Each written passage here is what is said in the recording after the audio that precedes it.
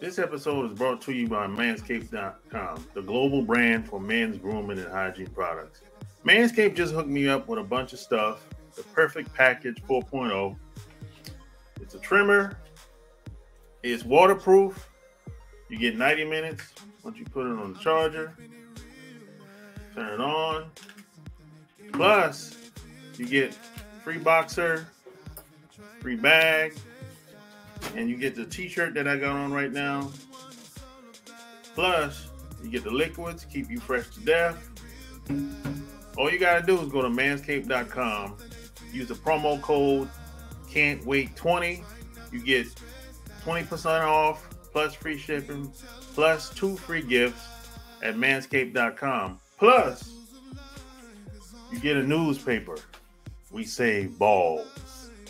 So all you gotta do to get 20% off is go to manscaped.com, plus free shipping, plus 2 free gifts, and use the promo code CAN'TWAIT20.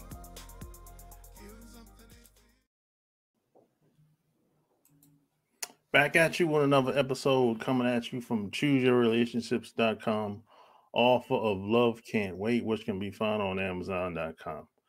I have a special guest for you today.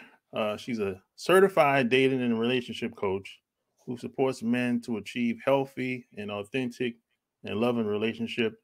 And she also has a podcast that I really like called The Self-Confident Project. My special guest today is Kimberly Hill. Welcome to the show. Thank you. Thank you for having me. Excited to be here. Yeah, thanks for making time to do this. So first off, where are you from? Oh, good question. I'm from Vancouver, Canada. I grew up here, actually south of the city in a town called White Rock, which is just about 10-15 minutes from the Washington border. So how did you get started as far as coaching men and women, as far as helping guys to become a better man and attract women? How did that get started? I don't think you were in school one day and said, you know what? I want to be a dating coach when I grow up.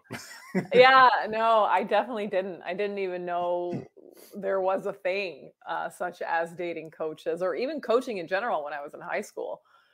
So no, I didn't get into doing this work through thought alone. It was through, twisting and turning and different experiences that I had. But when I was around 19, I left Vancouver to go on a backpacking trip overseas. I went with one of my good friends, Melissa. The plan was to kind of take this one-way ticket to Bangkok, Thailand, throw our backpacks on and do that whole, explore the world and then come back, finish uni, get a job, be a good citizen. But it turned out that, traveling was way too much fun. So I ended up moving to Sydney, Australia, and somehow ended up working in financial derivatives. So here I am, like in my young 20s. I've arrived in Australia. I, had told my parents that I'd be back in 2-3 months. And it turned out that I was away from home for 10 years.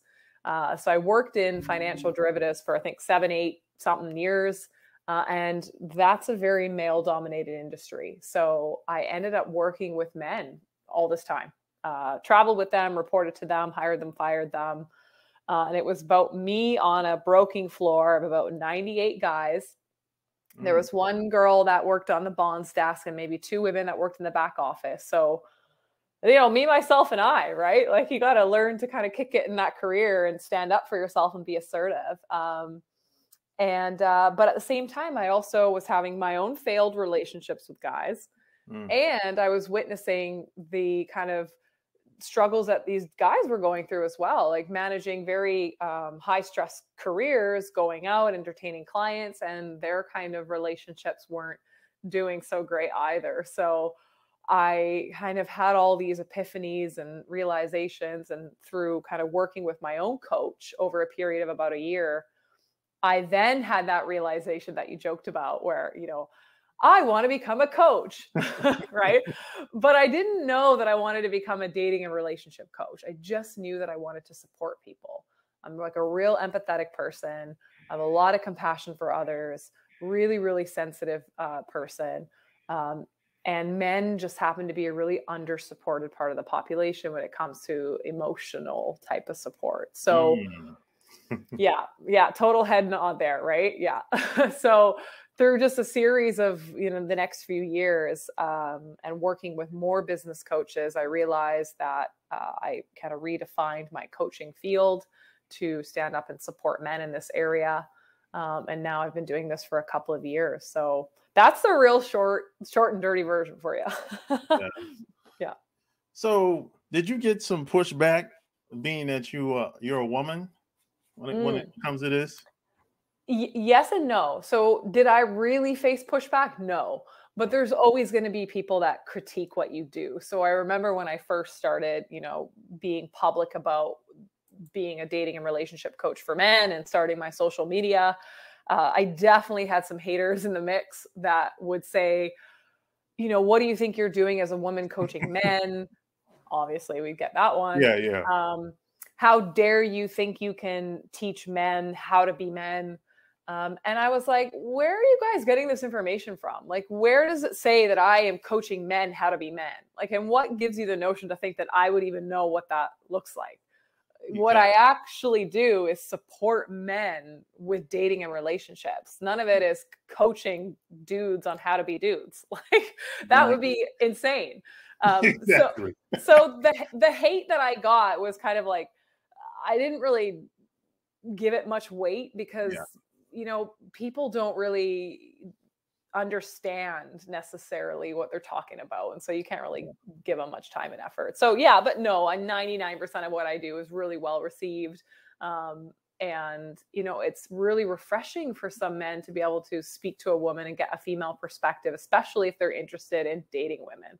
I have a little bit of an inside edge there. So exactly. That's how I see it. I always see it as, a woman is not, you should look at it like women are giving you inside information that you wouldn't normally hear, because Totally. a lot of guys, we don't know. We really don't know what women talk about when you're amongst the women. 100%, right? And like, there are men or male coaches out there that coach guys on dating and relationships, and some of them are fantastic. Yeah. And others are just going to repeat a formula that worked for them. Yeah. And maybe that will work for you too. I'm not saying it won't. It's just, that's not how I operate. How I operate is very unique and individual to the person and what they've been through and what they're wanting to create. Not just a 7-step formula for picking a girl up or a 4-part sentence for land.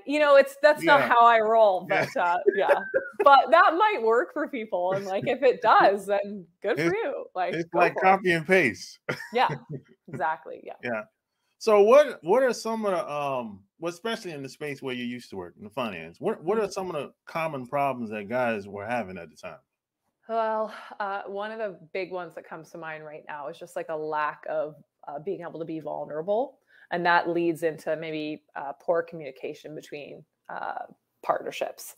So, most men have been raised, especially in the Aussie culture, like really raised to, be men, to play sports, to be, play rugby, to bet on horses, to make money, to, be in control, be that kind of like, as the world defines it, as the alpha male type thing. And that doesn't include being sensitive and talking about how you feel and sharing with your partner when something upsets you. So, men are trying to fit into this role, and it might make them really successful in the workplace, but it doesn't necessarily translate into success in intimate relationships where element of emotions and vulnerability need to have some room. So that's one of the things I definitely noticed.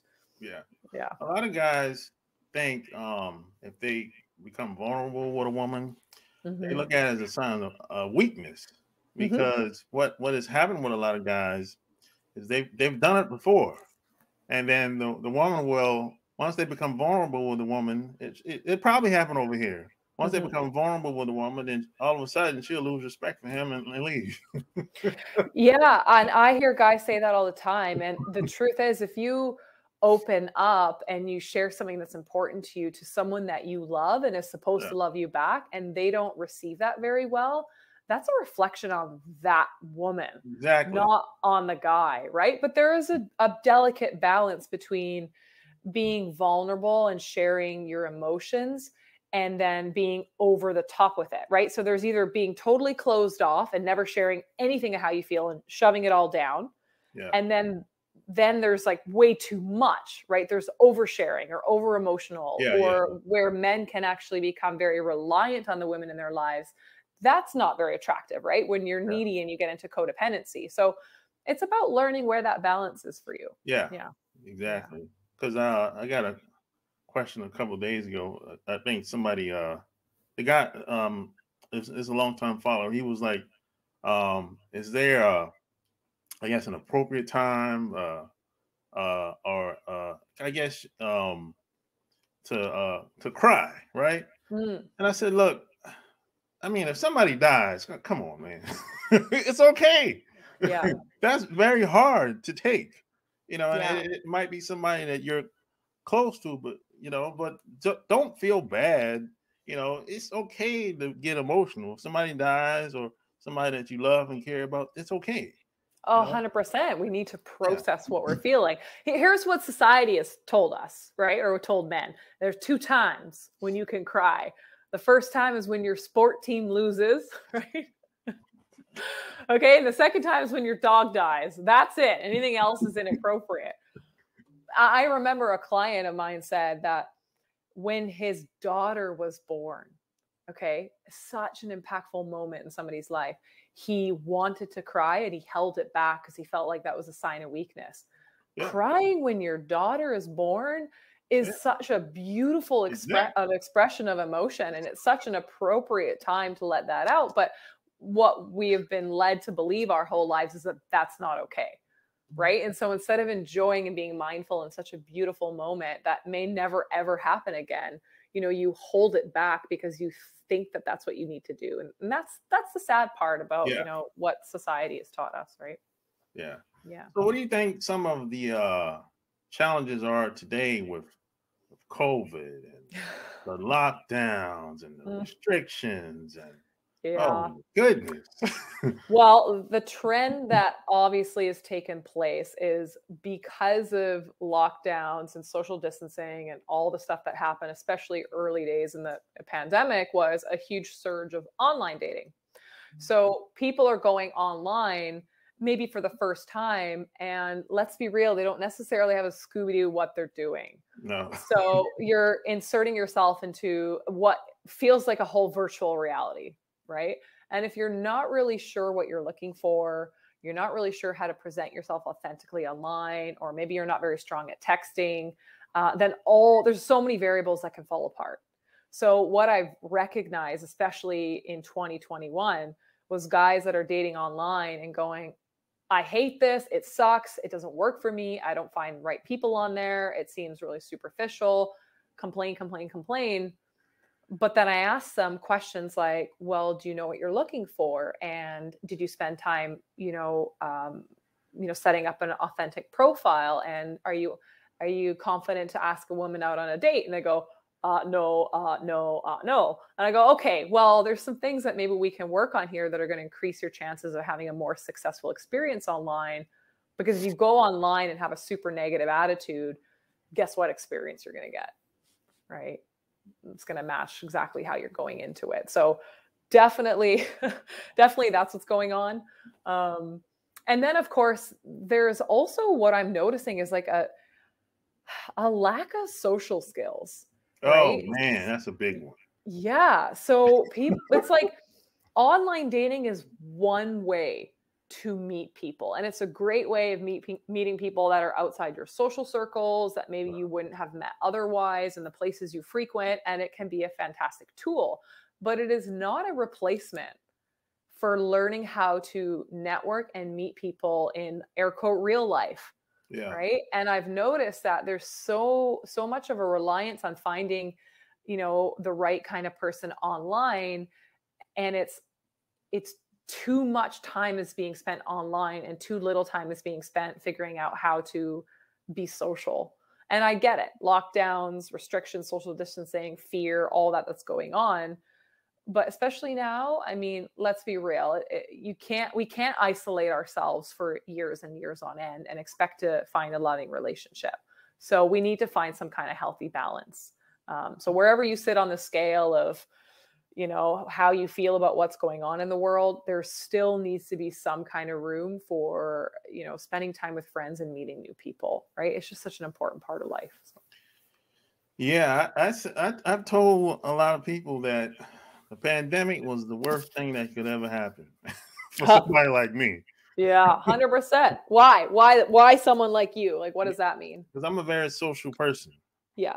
I actually like being around people. And, Yeah. you know, I felt like my friends and my family, you know, they felt uncomfortable. They were like, not all of them, but some of them were kind of nervous. They're like, hey, you're out in Atlanta, you know, I don't know, you know. Yeah. They just, Busy place, right? yeah. So some of them were like, now they know me. I mean, they know how I live, they know my lifestyle, and they trust me and everything. But at the same time, they were like, it's not me, it's the other people I might be around. So Everyone was on, like, if we put like fear, because that's what it's going on, right? Like, we're in a fearful mindset. yeah. And some people had like a little bit of fear and a little bit of caution, and some people like went off the rail with fear, like so Oh scared, yeah. right? They And I overreacted. totally, and I get that. Like, there's no judgment there, No, but not at all. we need to understand that we can't live in that deep rooted fear for very long. It's Exactly. too much stress on our nervous systems, on our brain. And, you know, we have to find a kind of healthy balance there. You can be cautious about what's going on, right? You can follow health guidelines, you know, but you don't have to isolate yourself to the point of like depression and anxiety, which are at all-time highs, right? Yeah.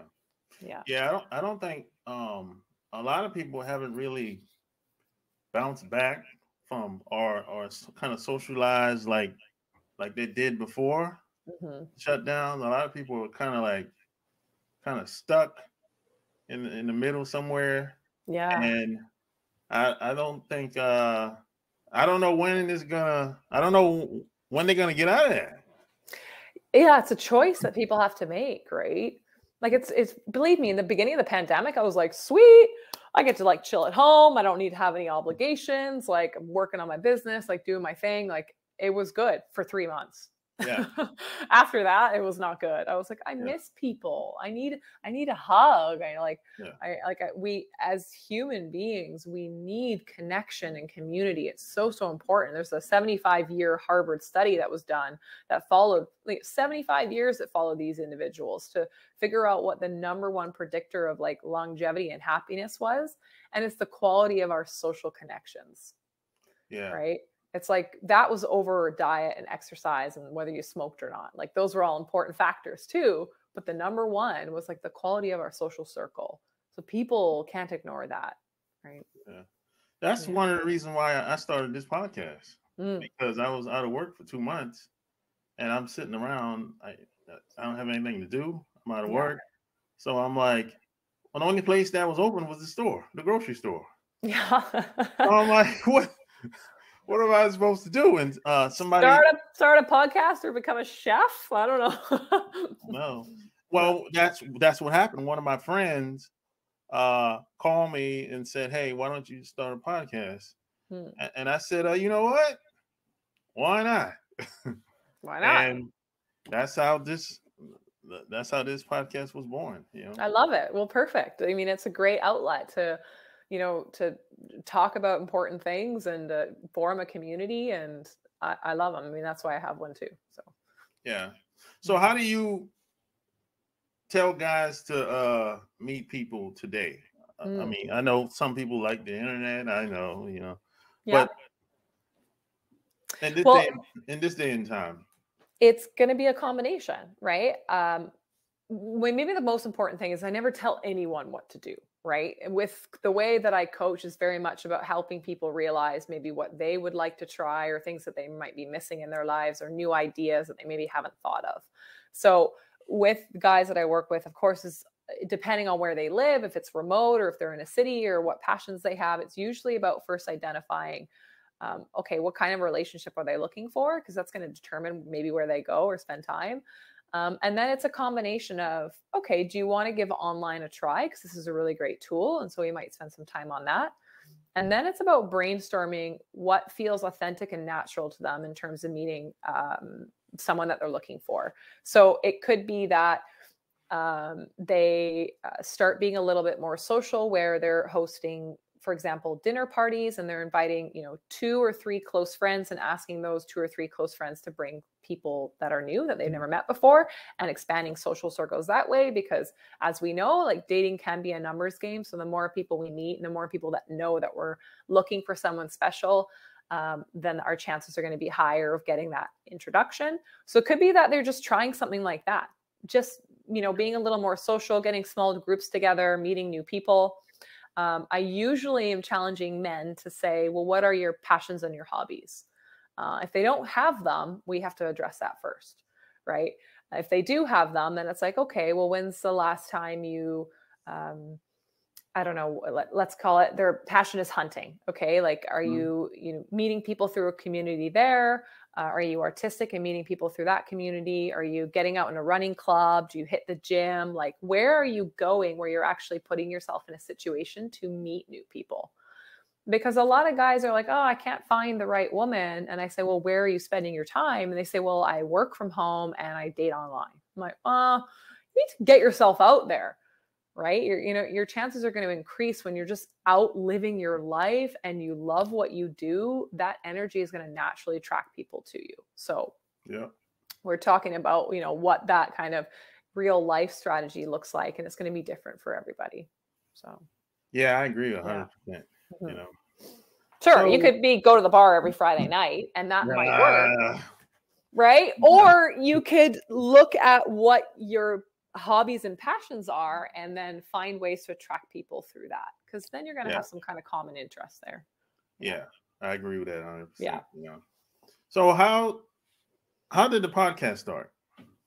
So my podcast started, so when lockdown hit, I was actually down in Mexico, and I was planning to travel 3 months Mexico, 3 months another country, 3 months another country, 3 months another country, fill out the year.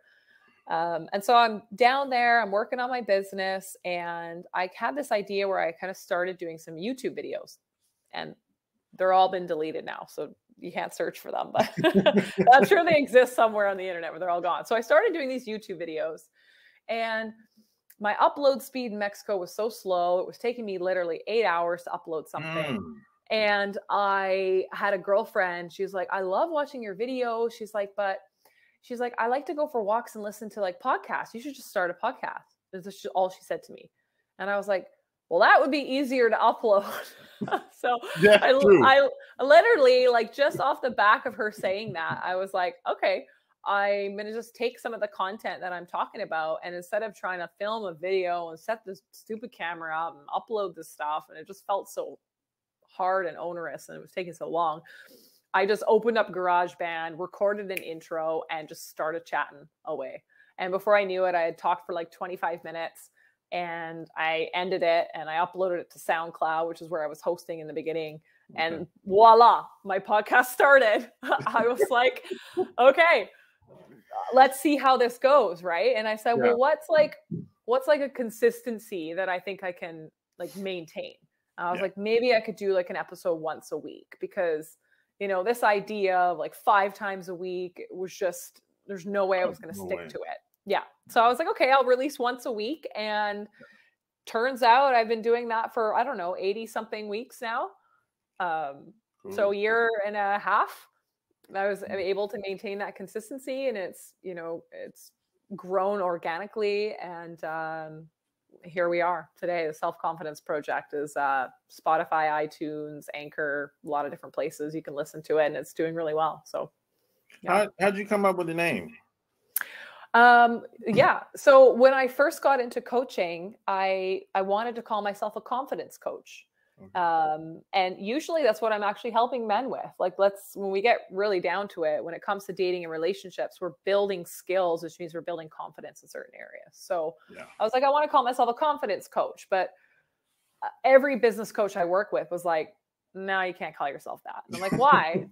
Because it's broad. No one's going to know what you do. Like, do you work on confidence with exercise, confidence at work? Like, what does it mean? So I call myself obviously a dating and relationship coach for men, a little more specific, but I really wanted a lot of the topics I talk about to cover like building confidence in different areas of life. And I have a tattoo that I got when I was 18 years old that says self-acceptance. And I've always had this like notion of confidence, self-love. And so I was kind of spitballing ideas for my company name. And I was like, the Self-Confidence Project. That kind of has a nice ring to it. And I just went for it. So yeah. I don't know. I mean, I could have spent probably like 4 months trying to think of a name, but I said to my girlfriend, I was like, who told me to start the podcast? I was like, what do you think of this like album art cover, the Self-Confidence Project? I'm like, I'm not really sure what to call it. She was like, sounds good. I'm like, good enough for me, and just published it live. Yeah. So Yeah, I like the name. I like yeah, the name. thank you. Thank you. Yeah. So how did you invite people? How did you invite people on? Was it did you reach out to people online or What, onto the show? Yeah. A mix. I've had people contact me saying, I've been listening to your show. I really want to come on as a guest. Do you host guests? And the first person to ask me that, I think, was the first person that came on as a guest, because I had been doing only solo episodes. And then I realized, wow, this is easier. Like chatting and interviewing someone else and getting their expertise versus always having to produce your own content. And I do a mix now as well. Yeah. And I thought, well, that's fun. It's really lighthearted to get to know people and be social and learn about different areas of expertise that I'm not bringing to the table. And so now it's a combination of people reaching out to me, me reaching out to individuals I find interesting, mutual connections. And that's kind of how I've gotten the guests on my show that I've had in the last few months. Yeah, I got started. I actually brought my friends on. Yeah. Yeah. Good and a bad thing, probably. Well, actually, it was funny the first couple of times, because these are some of my friends that I've known for when I was in the Navy, like 20 years ago. Gotcha. Yeah. So yeah, a lot of it we were like basically reminiscing from things that happened back in the day. So a lot of it was funny. Yeah. Some of the stuff they were saying, I'm like, oh, I forgot about that. Well, that's perfect. Especially like if you started it during the pandemic, having your friends on your show would have been like such a nice like social way to connect, right? Yeah. So I guess before you got started, like, how did you have the confidence to know that, hey, I can do this? Yeah, good question. I don't know. Like, you sometimes just need to try things. Yeah. And the honest truth was, when I left my corporate career and decided to become a coach, you know, most people don't hear this part of the story, but it's not like it happened overnight and now I've got a whole list of clients and I'm making money and everything's good. Like, I wish that was the case. But I remember spending at least 1.5 years just failing at everything. Failing at how to produce content, failing at, you know, how to niche down, failing at like just how to run a business. And it was just through a series of trial and error. And the only thing I told myself was, if I give up, that's when I really fail. So as long as you kind of persist through, you'll figure it out in the long run. And so it was 1.5 years of just making a lot of mistakes and learning from it, but never letting that give me enough ammo to say, I'm done, I quit, I can't do this. Yeah. So it's not necessarily that I was confident at everything. I remember the first video I put out, and it was on Facebook. I shared it with like my friends and family, and they were like, oh my God, you're a natural. And I was like, you guys have no idea how sweaty my pits are. Like, I had to shower after because I'm like frozen cold, like trying to do this video all sweaty, but nobody knows like what you're really going through. Yeah. So, and it was just, like you could say that I looked confident doing it, but I certainly didn't feel it. So it's just about like persisting and trying. And it's the same thing with like even dating and relationships, right? Like, we might not always feel confident walking up to women or approaching them. And the truth is, you might get rejected 9 out of 10 times. Yeah. But if your mindset is that I'm okay with that, then you'll continue to try. And guess what? On try number 10, you hit it off with the most amazing woman, and there starts the beginning of a beautiful relationship, right? So it's just about having the mindset, and what it's called a growth mindset, is being open to knowing that mistakes or failures are just a redirection of where you need to be heading. And also bring light and bring attention to things that maybe you need to work on, because we all have strengths, like innate strengths already, and weaknesses. And it's not that we need to let our weaknesses drag us down. It's, oh, I am a little weak in this area. Great. Here's an opportunity for improvement. So I fumbled a lot. I still fumble, but I'm more okay with it now. Right. Yeah. I remember I invited someone on, and I think I mispronounced her name, and I fumbled. Yeah. Oh, I don't know. There's a podcast I did a few weeks ago. Oh my God. And it was with this guy named Chris, and we had only met like just before the podcast. And then right before we started recording, I said, how do I pronounce your last name? And he told me, and I wrote it down phonetically. And then right as I started the intro, I totally effed it off.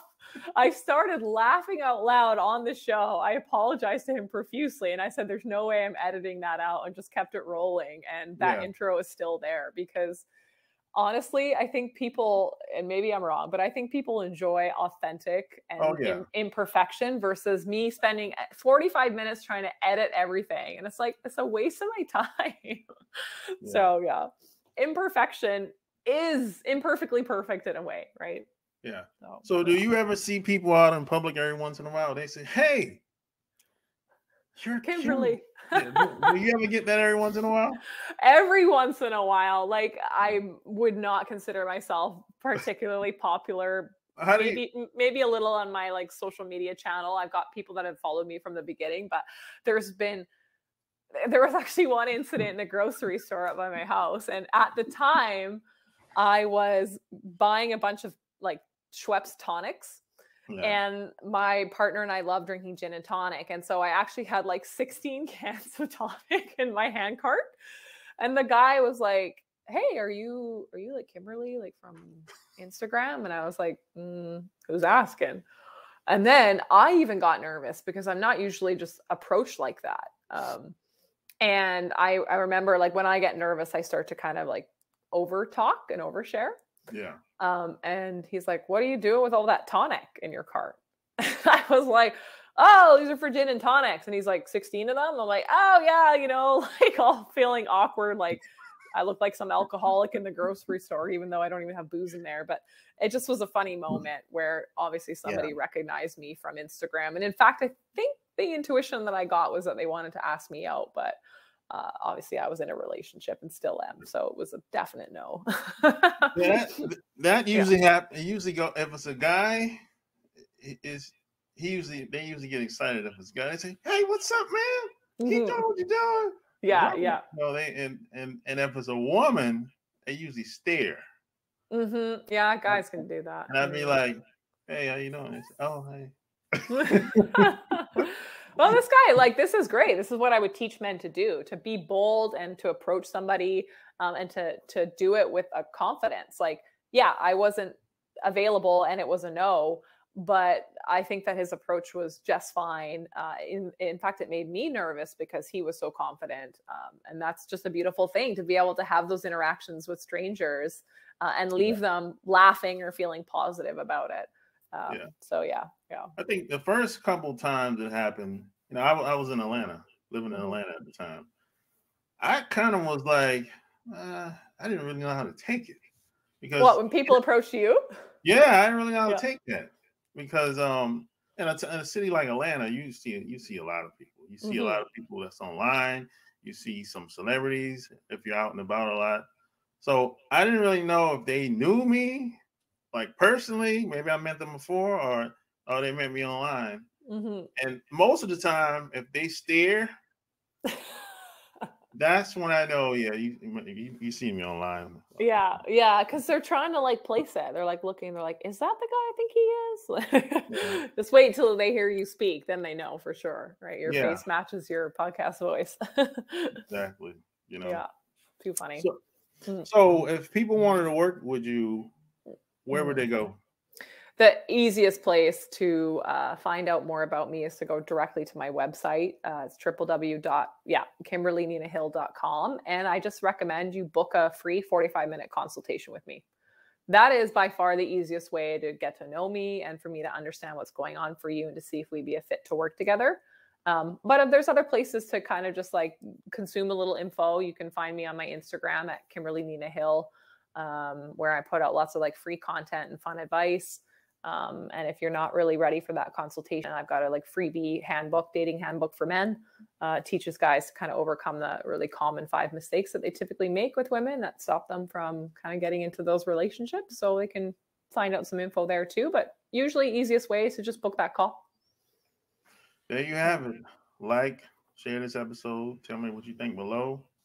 Until next time, we out. Peace.